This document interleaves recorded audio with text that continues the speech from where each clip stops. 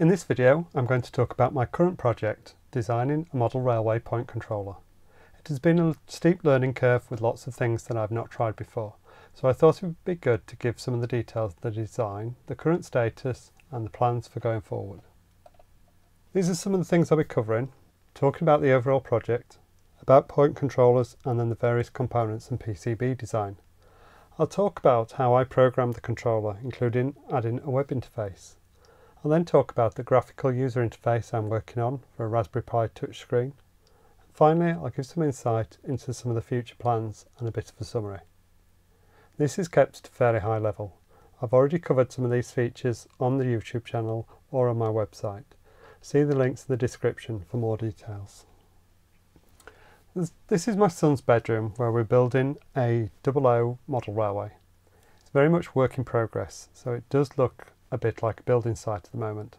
But what I want to show is that the railway is under a raised bed and passes through both sides of the room. As such, it would be useful to be able to control the railway from either side of the room. I also wanted a physical interface to control the board with, and so came up with the idea of using a Pico, which would allow multiple ways of controlling the points. Most point controllers used in model railways are based around a solenoid.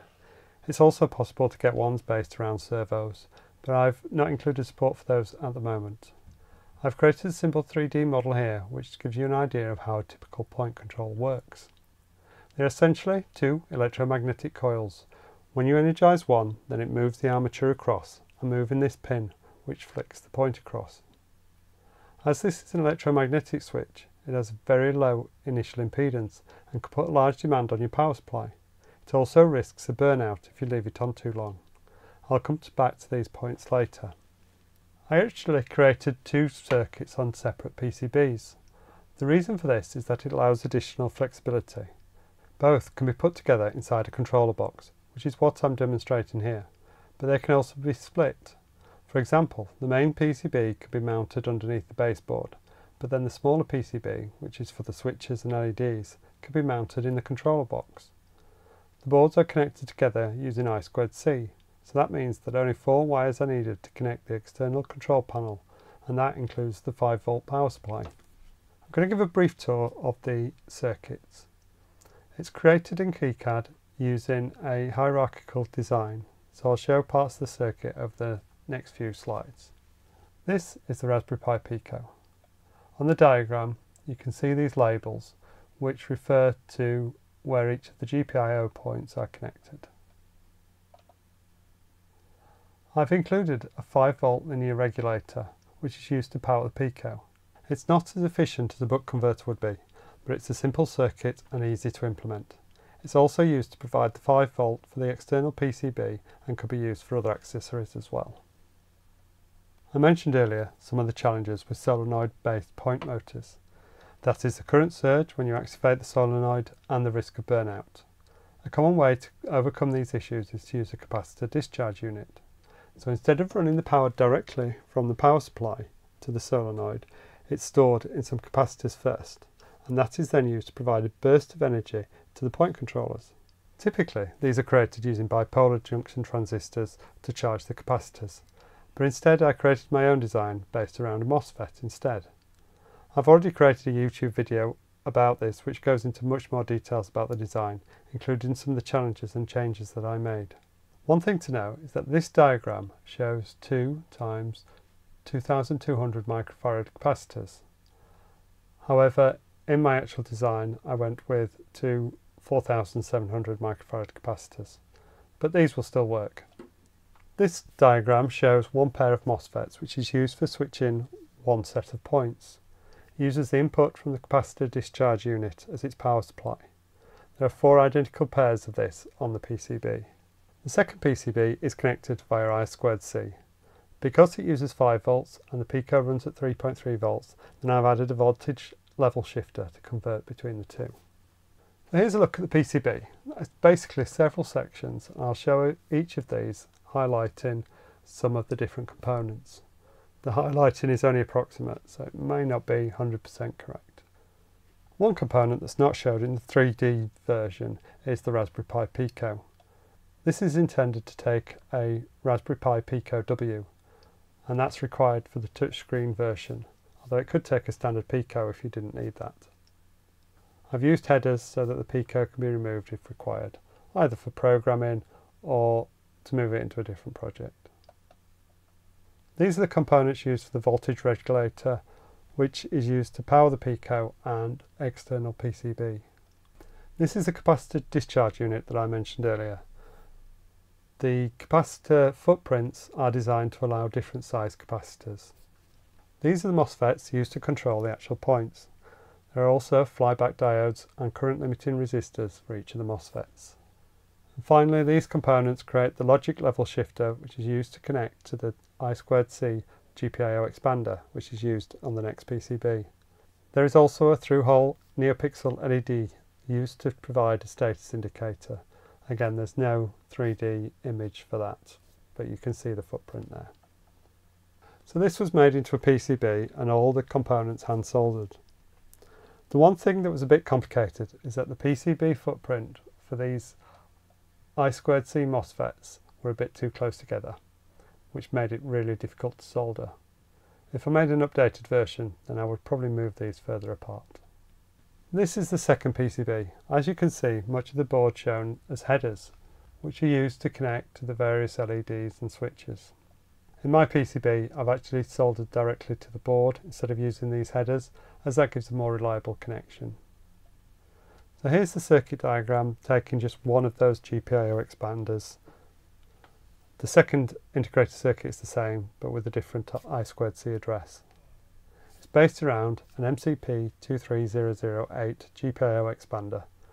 The first 4 pins are used as inputs from the switches, and the next 4 are for the LEDs. So the code is created in MicroPython using object-oriented programming. I use Thonny for the programming. I've only been able to provide a very high-level overview for this, as there's over 1,000 lines of code. I couldn't really scroll through all that. But all the source code is available in my GitHub repository, and it's linked in the description or on the website. There are a few things I'd like to cover, so I'll provide a few short snippets from the code for each of the different files. The main program here is named main.py, and that's how it's saved on the Pico, so that it runs automatically when the Pico is powered. This code acts as a web server as well as running a main loop which polls the status of the switches. It then interfaces with the controller.py class, which handles the communication with the MCP23008 and also the GPIO of the Pico. I'll explain this a bit later, as I use a bit of a trick to get that to work. The point file holds the point class, which provides a way of interacting with the points. Although these are all physically connected to the Pico, I use the controller class to communicate with the GPIO ports. The URL handler provides a way to handle the web requests, interpreting the requests from the user. The pixelstatus.py file provides a way to communicate with the RGB LED to simplify setting the status. One of the advantages of this is I was able to take this from an earlier project with hardly any changes to this particular file. And finally, secrets.py is used to hold the network details, including the SSID and the passkey. As I say, it's going to be hard to show much of the source code, but you can view it on GitHub following the link in the description. Here is the main function, which is run using async.io, an asynchronous framework used to run code concurrently, essentially using multitasking on the Pico. Launches a web server and then runs a while loop which checks the status and sets the points accordingly. This is known as Pico PointController.py in the source code, but it should be saved as main.py so that it's run automatically. The controller.py file is used to create an abstraction from communicating directly with the MCP23008 and also the GPIO pins on the Raspberry Pi Pico. I decided I wanted a way to talk to devices, which meant that I didn't have to hard code the device ports, etc. So I created this controller class, which takes an address in the form of a controller, 0 for the Raspberry Pi Pico, or 1 for the first GPIO expander, and 2 for the second GPIO expander, etc. Then the port relates to the particular GPIO, either the number on the Pico or on the GPIO expander. This makes setting and getting the values of the pins simple. You can just call the set pin or get pin methods, and it works the same whether this is a port on the Pico GPIO or on the GPIO expander. The MCP23008 file is the only one I didn't write myself, and this is downloaded from GitHub, originally created by user Crankshaw.nz.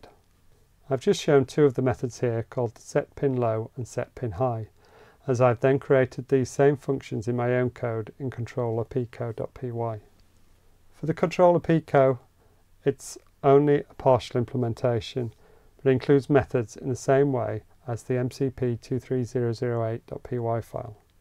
So you can see here, set pin low just calls the low method implemented in MicroPython pin library to control the GPIO on the Pico. By doing this, the rest of the code doesn't need to know whether the port is on the GPIO of the Pico or the MCP23008. Instead, just call set pin low or set pin high and the appropriate code is run. The point class then creates another level of abstraction, in that much of the interaction with the controller.py goes via point. You just need to call the setPoint method of point.py and it will activate the appropriate point and set the LEDs. The URL handler is what looks for HTTP requests to see if they should be handled as a point change request, a static file, or an error. It looks for a URL beginning with /points. If that then matches a valid request, then it will return the request to the main.py loop. If not, then it will ask the URL handler if it's a static file, which needs to be listed in the list of static files. So if you want to customize the files, then you need to remember to change that list of static files in the source code. The final code files are pixelstatus.py, which is designed for updating the NeoPixel color LED. I use red when the point controller is first powered on, green when it's connected to the network, and then blue to show that there's network traffic. The code would be able to control multiple pixels, but there's only one LED actually used in this project. Then secrets.py is used to add the network details such as the SSID and the passkey for that. Then created a public directory which holds the HTML, CSS and JavaScript files along with images for the two buttons. The jQuery file is the standard public file. The others are all ones that I've created. You can customize these if you want a different interface. And this is how the interface looks in a web browser. It's a very basic interface, not really designed to be used directly, but it is an option if you want to use it that way. The buttons are labelled 1 and 2 rather than up and down. This is because some points are mounted with an up and down, but others have a left and right orientation. 1 and 2 are the numbers often used on a DCC controller, so I thought that was more likely to be familiar to users. But really, the future GUI should provide a much better interface. I thought this project would fit really well in a laser cut box. I've only recently got a laser cutter, and apart from some really basic designs, such as model railway fencing, this is one of the first projects I've created with it, so it's been a bit of a steep learning curve for this. This is my starting point. There are some tools that could design a simple box with the interlocking tabs, but as far as I could tell, the box generation part only worked with cuboid boxes, whereas I wanted one with a sloping top. I therefore created this in the parts workbench in FreeCAD and then used the LC interlocking workbench to add the tabs. After splitting that into the relevant parts, I then used a combination of FreeCAD and Inkspace to create the etching and holes for the switches, connectors and LEDs, etc. I've created a separate video that covers this already. And this is a look inside with the PCBs mounted and all the wiring in place. As you can see, I've used cable ties to bundle the wires together. Otherwise, it really would have been just a nest of wires inside the box. The next stage is to create a graphical user interface, which will be run on a Raspberry Pi touchscreen, which will allow you to click on the point to change the direction. It's currently a work in progress, but this is how it looks so far. So here's a little bit about the GUI that I'm developing. It's written in Python PySide 2, which uses the Qt framework. It will use the web interface by issuing HTTP requests to the server running on the Raspberry Pi Pico W. It's designed so most tasks can be carried out without needing to use a mouse, just by touching on the big buttons with your finger through a touchscreen. For future plans, one thing I'd like to do is to finish that graphical interface. This is going to work hand in hand with more details on the website and creating further YouTube videos detailing the different parts of the design. So if you're interested in following this, then please make sure you subscribe to my channel and click on the notification icon to get notified about the videos when they come out. You may have also noticed there was an OLED display in the middle of the enclosure, which I've conveniently not mentioned. That's something I've currently disabled due to reliability, although I do hope to add it back into the design. The display came with header wires pre-soldered, but they went straight down. When I connected headers to them, it prevented the lid from being shut. I therefore bent them to allow the connectors to be put on them, but since then it sometimes stops the code from running. I'm still investigating, but hopefully making a more permanent connection to the OLED display may help. It's not really essential though, so I might just drop it from the design.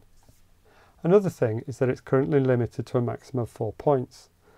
So I did think I could create expansion PCBs which would allow even more to be installed. Using I2C, then it's possible to add many more GPIO expanders. If you'd like more information, you can visit my website penguintutor.com, follow the link in the description. Don't forget to subscribe and turn on notifications to find out about my future videos. Thanks for watching. Please give this video a like if you found it useful.